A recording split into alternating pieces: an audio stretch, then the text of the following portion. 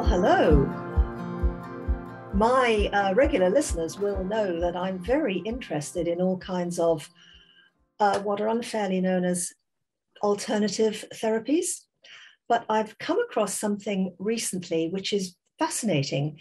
It's a diagnostic tool more than a therapy, and it's called Iridology.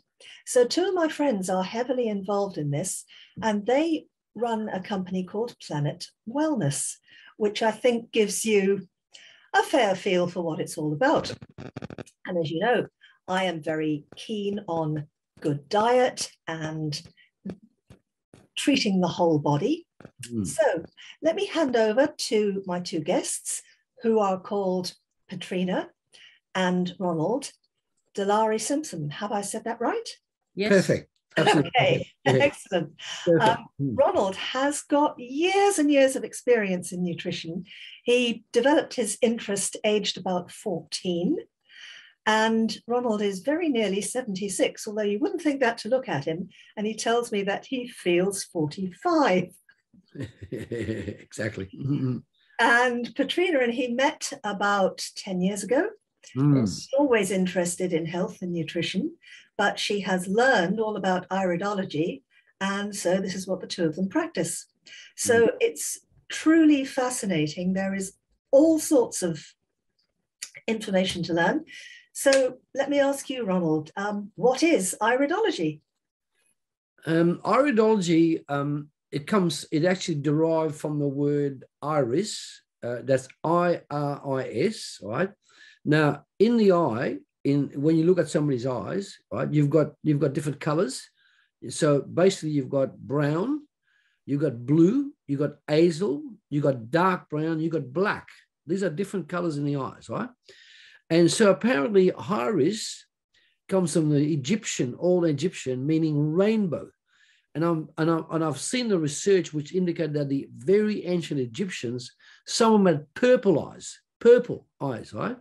But for some reason, that particular line of the Egyptians died off. See, because you see, our eyes come from our forefathers and forefathers and forefathers and forefathers, right?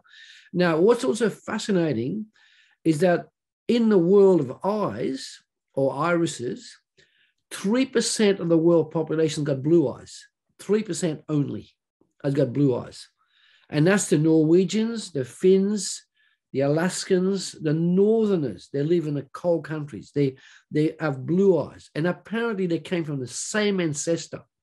Amazing, isn't it? Right? But how can we use this information about the eye to diagnose health issues? Well, what happened is that first of all, I need to explain that there's a genetic tendency. If somebody's got blue eyes, their genetic tendency is to have problems with their lymphatic system. Okay. And if you've got brown eye, they have a tendency to have a liver problem. If you've got hazel eyes, they have a tendency to have liver and lymphatic system problems. All right. So now in the eyes, all right, there's about 80 fibers in the eyes. Right. What's fascinating, that's what I've never been a skeptical person, because that's you close the door now. I've been a logical person. My dad was all engineers. We think logically, right? I discovered quite a long time ago, about 1976, that in the human body, 28,000 signals comes from your spine, the nerves in your spine, and feeds to the optic nerve into your eyes. 28,000 signals every single day, right? And those signals mark the eyes a certain way. And then we can look at when we take the photographs, we're the only ones in the world that do that. We do 5 photos of each eye. So we're looking straight, left, right, up and down, and then we can analyze the entire iris, which is the colored part of the eye, and the sclera, which is the whites of the eyes. Now, by using those 2 organs, okay, we can tell exactly the level of toxicity, the level of stress on your lungs, your kidneys, your liver, your thyroid, and so on and so on and so on. It's an incredible sign. We can even see pain in your back. From the cervical area to the thoracic area, to the lumbar area. We can see pain in your legs. We can see circulation problems. We can see the toxicity in the colon. It's all in the eyes. Amazing, isn't it? It is amazing. And what other professions are aware even that iridology exists? I'd say the medical profession is so far beyond on this. It's scary, right? And the amazing part is, if you went to a doctor about 40 years ago, he would look in your eyes. He would look in your eyes. He would look in your tongue. He would look in your ears, right? But today they don't do that. Now, why did they do it back then? Because back then they were allowed to do it, and they did it. Now it's all been streamlined. 4 years ago? 40 years ago. 30, 40. 40, that makes more sense, yeah. 30, 40 years ago. They were doing, they look at someone's eyes and they could actually see things in the eyes. But where we're so much more advanced, we've engineered people that given us the best cameras in the world for the eyes, right? Now imagine a Big Mac computer. We can take the iris, which is about that big, and we can expand that to the size of the screen, 15-inch screen. And with that, we can see an incredible detail in the eyes, right? And within about 20 minutes of photographs, we can diagnose what problems, stress levels. We can see stress rings, contraction furrows, like I said, toxicity, lung problems, bronchial problems, fever. We can see all of that in the eye. And then we use that to then recommend what to eat, what to drink. We've also come across certain chiropractors, the more modern ones, who actually are aware of this science as well, the iridology, and they actually use it. And in fact, Ronald has a story. That's how he actually got involved in iridology as well. Exactly. He injured his back years ago. He went to a chiropractor, and before the chiropractor actually looked at his back or adjusted his back, he actually did iridology on Ronald. Yes. In those days. Yes. So Ronald went to a chiropractor for a back issue. That's right. Yes, yes. What happened? I'd worked with the special forces and infantry in Vietnam, carrying big packs up to about 80 pounds, right, with water bottles on top of it. And I was very, very strong. I built myself strongly. But what happened at the age of 30, the amount of luggage I was carrying on my back earlier, like I started playing in the coccyx area, in the lower lumbar. Right. And so I heard about this chiropractor called Tony Human, right? That was his name, Tony Human. Mm-hmm. Look, I'm going to tell you, this is fascinating. So I went to him and I thought, well, he's going to palpate my back. He's going to check my back from the top to bottom, and then he's going to adjust me. To my amazement, he said, sit down on the couch. So I said, don't lie down, sit down. So I sit down, and he gets his torch out and he looked in my eyes, right? And he kept going back and forth to this drawer. In the drawer, he had a chart. Okay, just show them the chart. It's called an iridology chart like that. See? Oh, yes. Like that. Okay. Now, the chart he had was black and white. Okay, but I didn't know that he was looking at the chart. And the back area is the back. Yeah. In the chart over here. Yeah. Can you see? I see. Yeah. So anyway, he was looking at the chart, but I didn't know it was a chart at the time. Like he opened the door and kept looking, 5 minutes in each eye. And then to my amazement, I said to myself, hang on, the back is from the neck area here, and goes all the way down. There's 24 vertebrae. He went straight to my lower back, straight there. I went, wow, how did you know that? So anyway, I let him, and then he went there and he adjusted, right? And then at the end of it, I said to him, Tony, I said, you're a chiropractor. What are you doing looking in my eyes? He said, iridology. And I went, what is that? He said, I can look in the iris, and it's clearer, and I can tell where your back is out. Right. Yeah, because that's the point. We often suffer referred pain, don't we? So yes. The actual source of the pain isn't what we think it is. Correct. And for example, I learned through him and other people in the cervical area, which is the top, the top 7 vertebrae, the neck part, C3, which is cervical 3, that is when that vertebra is out, that will affect your vision. Wow. Isn't that amazing? So you see, so if someone's got eye problems, whether it's a kid, adult, or whatever, you go to the chiropractor, you check the eyes first, you see the problem in that area, C3, and then you refer to a chiropractor, they adjust the neck, and guess what? Sometimes within weeks, the vision reappears. Just by an adjustment, but picking up first that the C3 is out. That's how you pick it up. Amazing, isn't it? So I've got people off glasses through that, off glasses, by adjusting the C3. And once you adjust the C3, that's the nerve supply. See, once it's like a nerve supply, the C3 is there. Imagine it's pinched now. That is then blocking the optic nerve and causing vision problems. And these people don't even realize that they've got they don't. And I'll tell you even more fascinating. sometimes when babies are born, the midwife or the doctor might be a bit brutal, and they grab hold of their neck and pull them out too hard. Mm-hmm. And by doing that, they actually turn the C3 off. They squeeze it too hard. And then the baby's born with the C3 already dislocated, right? And it could be 3 years, 4 years later, and all of a sudden you see the eyes turn. They turn inside the wrong way. And they go, all right, go to the optometrist. Which is called a squint, right? Yeah, a squint. And then that's caused because at the time of birth, the vertebrae, the C3 vertebrae were twisted the wrong way. It might have been at 2 millimeters.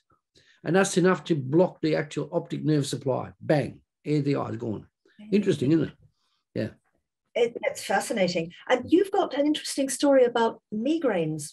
Yes, migraines. Oh, yes. Migraines, about I think it was 5 years ago now. Yes. We helped a young nurse. She was about 23 at the time. She had been suffering from migraines, very severe migraines for about 10 years, over 10 years, to the extent that she could not work at all. She would always be calling on for sick leave because it was so bad. It was just affecting her concentration and her physical performance itself.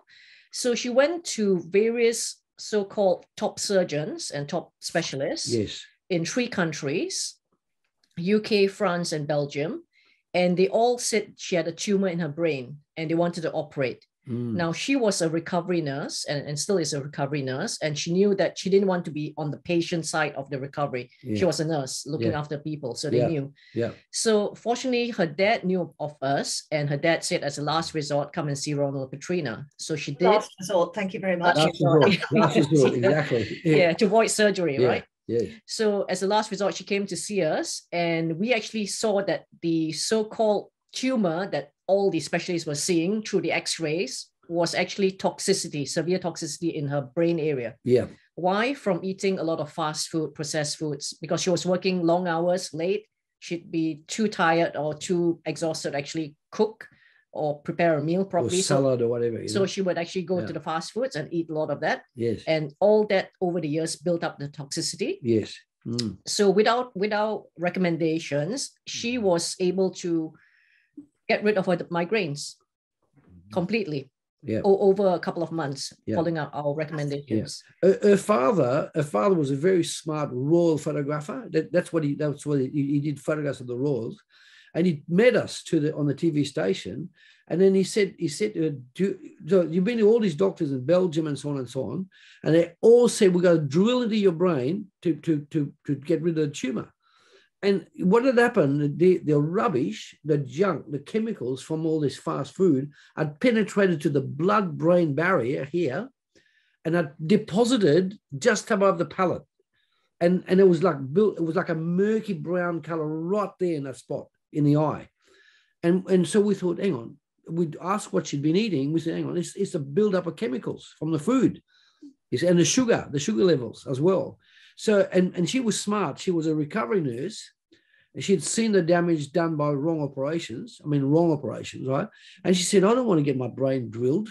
So within 6 weeks of her treatment, the migraines completely disappeared. And she's never been sick since, never. Yeah. Amazing. Right. You're going to have a lot of people who want to get in touch with you. So in the show notes, I will put your contact details. Would you just like to say it out loud? Yes. It's hello. If you can send us an email at hello, HELLO, at planetwellness.co.uk. Yeah. Okay, fine. That's excellent. Thank you. And you do consultation calls as well, don't you? Yes, we do. Yes, we do. I'll put the link in the show notes. Yeah. That's a schedule a call sort of link. Yes. Yeah. And something I should have said as I was introducing you, you won the Implementer of the Year and the Female Entrepreneur of the Year Christmas last. Yes, we did. Fantastic. Congratulations. Thank you. We're especially proud of the one which was the Implementer of the Year because, we totally recommend solutions for those who actually see us. And we know that implementation is really the key to actually getting to the results. Yes. So we're actually also walking the walk and, talking the talk as well. in terms of winning, because we know that when we implement, we actually achieve results. Yes. And likewise, those who come and see us, those who have a conversation with us, they will actually also get results, not only from our guidance, but they need to actually do their part as well. And that's really important. Yeah. Yeah. As with anything, yes. Yeah. If I can just add something really, really extremely powerful, right? For 8 years, right? We've got a corner block, right, in like South Chigwell and Ilford and so on. We've got a corner block. It's got quite a bit of land there. I managed to put 28 fruit trees in there, 48 herbs, medicinal herbs, and 16 vegetables, right? So I grow lettuces for patients. Our lettuce is so strongly organic. When you pick the lettuce, milk comes out of the leaf, right? Yes. Milk. And that milk is a medicine for the body. You see, when you take a lettuce from the supermarket, it might be 3 weeks, 4 weeks, 5 weeks in organic. It's brown already. Our lettuces are like you within 5 minutes of taking it, it's all known. So we bring that, we actually teach patients how to grow their own food from our garden here. And that's particularly relevant in these times, yes, when yes. we're being threatened with food shortages and all the rest of it. Yes. Exactly. And I will share a very powerful comment. I was taught by Peter Bennett, who was one of the biggest, well-known organic gardeners in the world, right? He did broad acres as well as small holdings. Peter was an Englishman, and I met him in Adelaide, and I was so fascinated by what he taught me about organic gardening.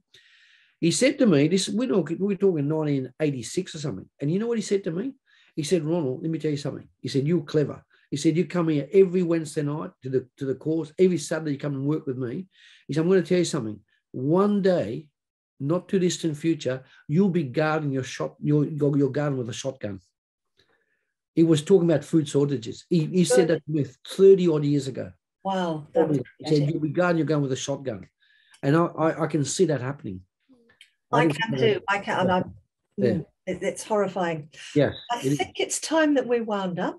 Yes, Okay. sure. And I just want to say all relevant information can be found in the show notes. Yes. And I recommend to people that they take a look at Planet Wellness on YouTube, because there is a wealth of information there about almost every food you can think of and the benefits of it. Exactly. Yes, exactly. Yeah. And I think that's probably a good place to leave it. And I think you guys are going to have to come back sometime, because I know we've just scratched the surface. Yep, absolutely. This is the tip of the iceberg. So many thanks. Thank you so much, Anne. Really appreciate your input.